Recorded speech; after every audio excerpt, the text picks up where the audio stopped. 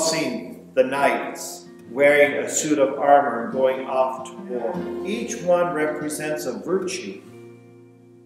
And with these virtues, you will fight evil and you will win.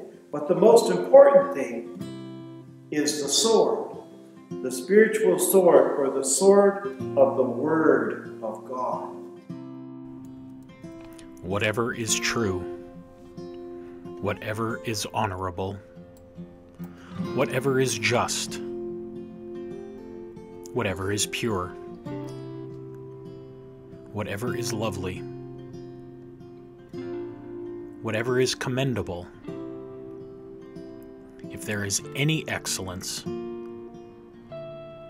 if there is anything worthy of praise, think about these things. St. Paul's letter to the Philippians, the word of the Lord.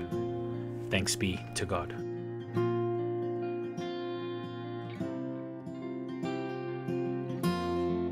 Each March, we recognize students who show in their words and their actions the virtue of dignity of the human person.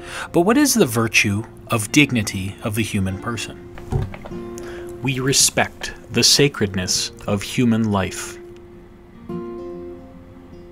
Pope Francis says, "Dear friends, it is certainly necessary to give bread to the hungry, but there is also a deeper hunger, the hunger for a happiness that only God can satisfy, the hunger for dignity."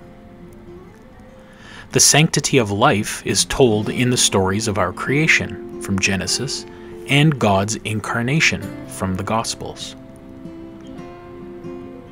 I know our life's purpose is to seek to return to God. I know that it is important to celebrate differences and respect one another. I know that my community is strong when we take care of those who are vulnerable. I know that the blessings from the Beatitudes are instructions for how to appreciate the dignity of others.